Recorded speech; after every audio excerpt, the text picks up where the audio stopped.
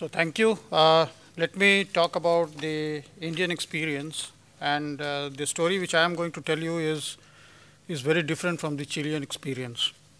What I am going to tell you is that India has never faced any banking crisis till today, including during 2007-8. So why, what steps we have taken, how we have developed our financial system, that in brief I am going to tell you. The presentation has a lot more material than I can possibly cover in 20 minutes, so I'll be skipping through most of it and talking about some of the central issues.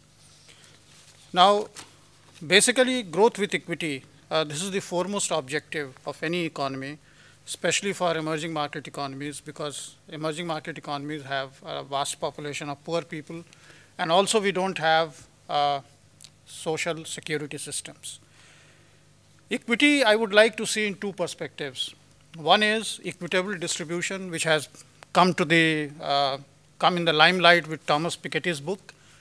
And the other aspect of equity is inclusion, which is something which is very important about any economy, particularly the emerging market economies. So any financial sector policy has to be tuned in to subserve both these objectives. As far as role of finance is concerned, Lemma has already talked about it. A well-developed financial system is very important for promoting growth, even though among economists there are various shades of opinion, but the dominant opinion is that a sound financial system is extremely important. And the fact that a sound financial system is extremely important for a well-functioning economy is proved in a negative sense by the crisis. A malfunctioning financial system is at the core of the crisis. So that proves the point. Now the question is, what should be the optimal size of a financial system? To that there are no answers. Even regarding the systemically important financial institutions, there are no absolute measures. These are all relatively speaking. In a broad sense, one can say that a financial system should serve the purposes, should serve the objectives of the real economy, should not be oversized, and intuitively it is very easy to understand that if a financial system grows too large, it takes away resources, both human, technology, etc., from the real economy, and therefore beyond a point, and this is the current research going on, beyond a point, the financial system development actually takes away from growth. So in this broad perspective, let me now come to the points which are there on the slide. When we talk of importance of financial system, by financial system I mean three components, and the development has to address all the three components. One is institution, another is market, and third is financial sector infrastructure. So financial system serves many purposes, as you can see. It provides intermediation, allocation of resources, risk management, liquidity to the savers, provision of information through disclosures, and thus contributes to overall economic growth. This is a broad indicator of the structure of the Indian financial system. Essentially, I would concentrate on the commercial banking system, the public sector banks, which are in number 26, which account for 70% of the financial system. Then we have private sector, there are 20, foreign banks 41, but most of them are small banks. Only 5 large foreign banks are there. Then we have other varieties of, couple of varieties of banks that you can see over there. I'll talk about them slightly later. Then we have the cooperative sector. We have the non-banking financial company sector, which in today's parlance is known as shadow banking. So we have a combination of banks, a variety of banks, and non-banks as far as credit intermediation function is concerned. So the point here is that we have a diversified banking system or financial system. As far as the institutional structure is concerned for overseeing the financial system, at the top we have Financial Stability Development Council, which is headed by the finance minister. This, of course, is a development after the crisis.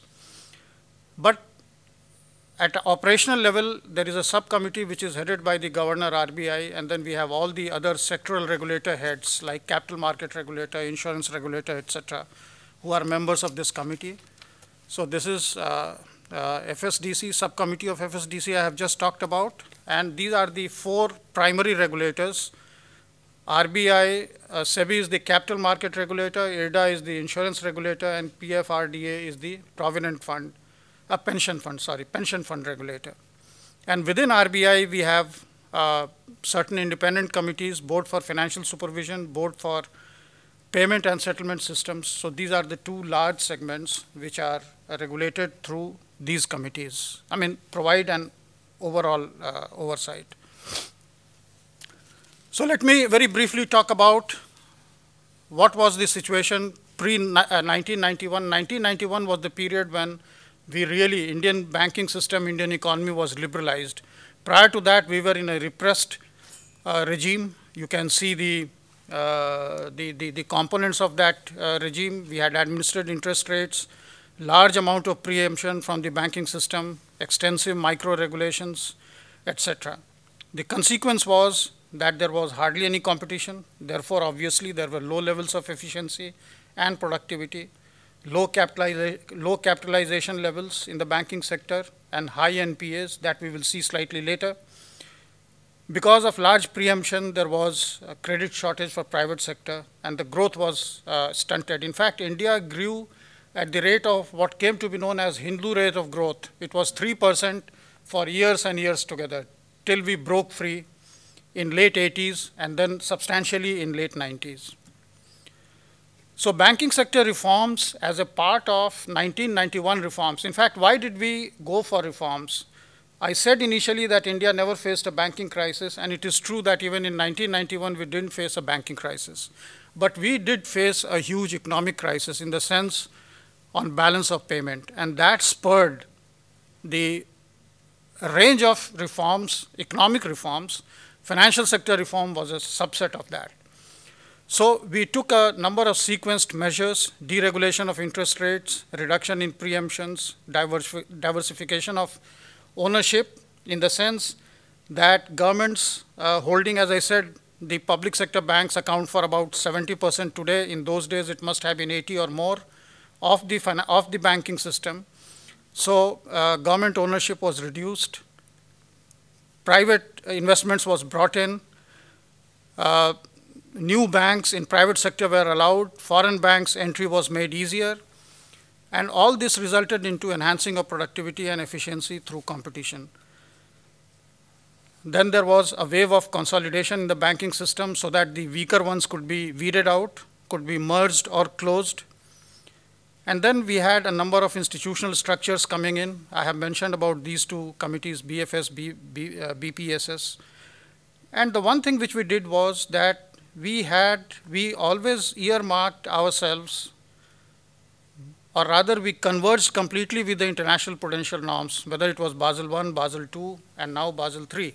Of course, we chose our own pace, not that we were slow, but occasionally we did have our own pace. Sometimes we had to have a carve out, not being in full conformity for various practical reasons, but by and large, we always implemented the international standards. Now, the basic thrust of the banking reforms was financial sector reforms were undertaken early in the reform cycle, as I mentioned. Reforms were not driven by any crisis and not an outcome of any multilateral rate. This is the point which I made essentially in the beginning. And let me tell you that the world, I'm sure all of you know, has been going through crisis after crisis. In fact, one can say that the period of peace is an intermission between crises. And even as far as banks are concerned, about 43 countries faced systemic banking crisis during 1980s, and 65 or so countries faced systemic banking crisis during 1990s. During all this period, somehow we were away from that, even though, as I mentioned earlier, that we had a repressive regime, a closed economy, an economy which was not really growing very well. But despite that, I think partly because of the simplicity of the system and partly because of the fact that there was a lot of emphasis on regulation and supervision, we did not face any banking crisis. And the two principles that we followed was non-disruptive progress and consultative process. We also undertook a whole lot of financial market reforms. In fact, the entire sequence of reforms did cover all segments of economy, the real economy, in terms of uh, budget deficits, in terms of current account balance, in terms of growth. That is, we paid a lot of attention to the macroeconomic factors, and along with that, we did banking sector reforms in conjunction with financial market reforms. And when I talk of institutional and market reforms, I must also say a lot of technological improvements were brought about in the system by leveraging technology, like having reporting systems, order matching systems, central counterparty clearing, information dissemination. The whole process was gradual, cautious, and consultative. Financial inclusion that we talked about is something that has been at the core of the policies for quite a long time. In fact, India didn't have public sector banks till 1969, and all major banks were nationalized in 1969 and in a second wave in 1980. Now, what was the reason? The reason was, the economic thinking also changes with time. In those days, India believed more in central planning. The country had just become independent. There were lots of problems, and it was felt and found that credit was being cornered or likely to be cornered by the promoters, by the people who had set up the banks. And therefore, in order that the credit can be delivered in those directions where it was needed for wholesome development of the country, the banks were nationalized. Then we adopted several other schemes like service area approach, lead bank scheme. These are essentially schemes which look after which concentrate on the credit needs of specific geographical constellations, where some bank would be made in charge. It will have to coordinate with the other banks. In order to have financial inclusion, we liberalized branch authorization with incentives to open in remote areas. And there is a compulsion. All banks have to open at least 25% of the branches in unbanked rural areas of the branches that they open in a year. Of course, there are certain incentives built into that. But we always had a large debate on whether financial inclusion can be achieved by smaller number of large banks or large number of smaller banks. And our experience with smaller banks was not good enough, and therefore we went for small number of larger banks. But then opening branches is not easy, it is costly. And apart from that, financial inclusion, unless the transaction cost can be brought down, is something which does not make a business proposition for banks. And therefore we came up with the idea of business correspondent models. These are the agents which banks employ, and essentially the idea is by leveraging technology, by having handheld devices, by biometric identification, etc.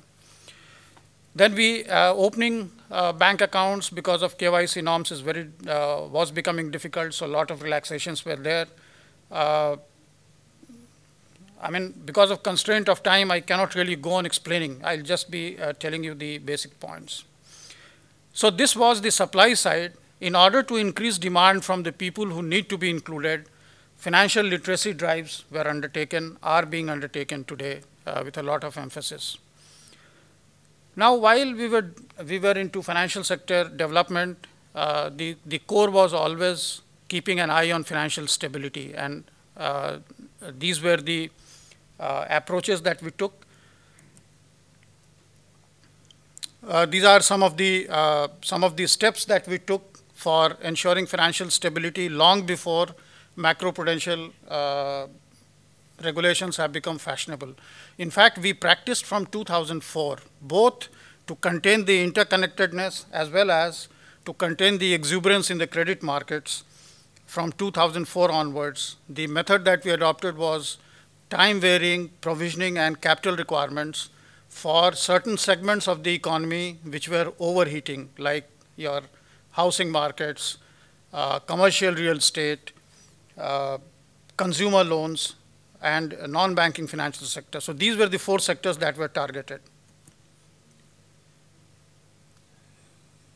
So prudential framework, much like what was listed by our Chilean colleague, many things we did. Now, this table, I'm not going to be able to explain, but I'll just tell you what it is. But before that, let us come to this. This is a graph which tells you the credit boom in the commercial real estate in early stages. On the left side, you can see. The red line tells you the movement of capital adequacy requirements, capital requirements for this sector. No, sorry, this red line tells you the provisioning requirement for this sector, and the green line tells you the time varying capital requirement for this sector. Now, when there was a high boom, then provisioning and capital requirements both were raised, and then when the crisis struck, both were simultaneously brought down. And then again, after some time, when they again started overheating, both were raised. You can see the effect. There is a sharp decline in the credit growth, and this is what was intended to be achieved through a macroprudential policy. But when it was reversed, the effect was not the same. So our experience is macroprudential policy does not work symmetrically. And the other two slides, the first slide gives you the movement of provisioning and capital requirements with time. And the second slide, this tells you that the monetary policy measures and the macroprudential measures were absolutely in alignment. When monetary policy was tightened, macroprudential norms were tightened, and vice versa. So when the two policies were reinforcing each other, then there was a good effect, which you saw over here, but not that we were successful in all segments. We were successful in housing segment, not so successful in NBFC segment. So this could be attributed to calibration issues, because those were the early days. Now here is a list of how did we respond to crisis by moving the monetary policy and the macroprudential measures. You can go through it later on. It had a combination of fiscal stimulus also by the government. And these are the graphs which tell you the story of the financial sector reforms. The capital adequacy you can see from 2001 onwards. You can see the gross NPA levels, how they have sharply declined. Of course, of late, they have shown some increase. In fact, of late, there is some pressure on asset quality. And this one tells you both in absolute amount as well as the percentage. And the most remarkable thing you will find is that from 2003 onwards up to 2007, even the actual stock of not only the percentage, but the actual stock of non-performing assets also came down consistently. These are the figures. This is the story of net interest margin. It hovers around between 2.5 to 3% consistently over a long period of time. Now coming to the current concerns, we have certain concerns now today, because India developed, our GDP growth rate was 8.5 plus from 2003 to 2008. In the year of the crisis, it dipped, but in the next 2 years, it rebounded sharply. It again became 8.5%, but after that, the growth has gone down substantially. In this year, it was 4.7. Next year, it is expected to be between 5 and 6 for various reasons, for various macroeconomic and administrative reasons, for which I don't have time to go into, but it has led to deterioration in asset quality when the economy does not perform well. It is bound to happen. It has put pressure on capital adequacy. Basel III issues are there. Capital raising is going to be a substantial problem. In fact, the requirement as estimated is about 4.15 trillion rupees, and this is a conservative assessment. It could go much more. And the pressure on equity raising can be much more, because the instruments, the non-equity instruments, have certain features under Basel III for which, if the market is not there, particularly in emerging market economies, the pressure is going to be on more equity raising. Financial inclusion, a lot of efforts have been made, as I mentioned briefly to you earlier, but even then the level of exclusion is high. You can see the figures. What is not given over here is that in this MSME sector, that is micro, small and medium enterprises sector, even today, the financial exclusion is 93%. So this is the story of GDP growth. You can see how we have come down of late because of various reasons which I mentioned. Now, how we are tackling all this is we have adopted a 5-pillar approach. Strengthening of monetary policy framework, because inflation has become a problem. It has become quite entrenched. strengthening banking structure through new entry, branch expansion, encouraging new varieties of banks, and moving foreign banks into better regulated organizational forms. Here the idea is that we have been following a universal banking model, and we find, particularly from financial inclusion perspective, that we need more varieties. Our total reliance on small number of larger banks has yielded results, but not to the extent that we want. And now we are veering round to the view that we need local feel, and therefore we are going to promote small banks, large number of small banks, and a variety among them. Broadening and deepening financial markets and increasing their liquidity and resilience, expanding access to finance to small and medium enterprises, etc. Now here, a couple of things which I can mention, apart from what is being done for individuals. For SMEs, for example, factoring is being promoted. And then an electronic exchange we are thinking of creating, where the small and medium enterprises which get squeezed by the large corporates, they can sell their receivables into the market. And there will be a market for that, because those claims are on big corporates or on corporates. So if they are able to sell it to others who are willing to wait for some time, there should be a market for that, and that will substantially ease the problem of SMEs. Improving the system's ability to deal with corporate distress and financial institution distress by strengthening real and financial restructuring, as well as debt recovery. A number of very practical steps have been taken, which I would not be able to enumerate. If you ask any questions, I may be able to tell you, but what are the lessons? What are the lessons from this? I have deliberately not put it in the slides, because it is for you to draw the lessons. But from my perspective,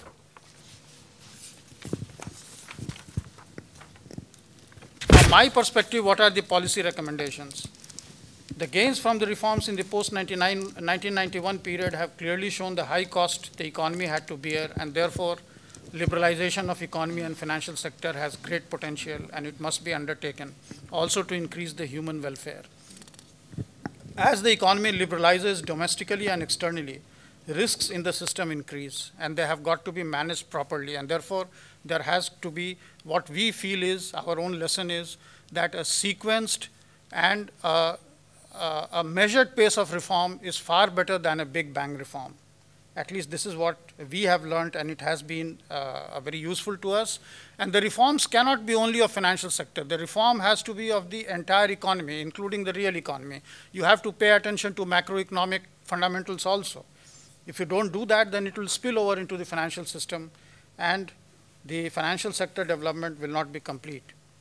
Financial stability should be of overarching consideration in designing liberal financial sector policies.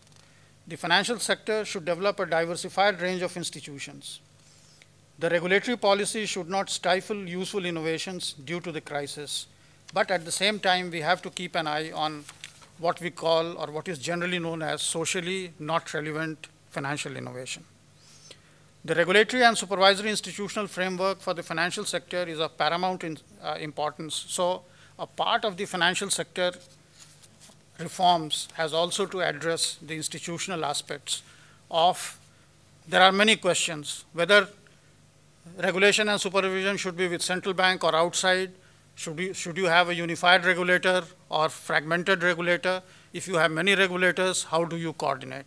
So there are several such issues which need also to be tackled. Thank you.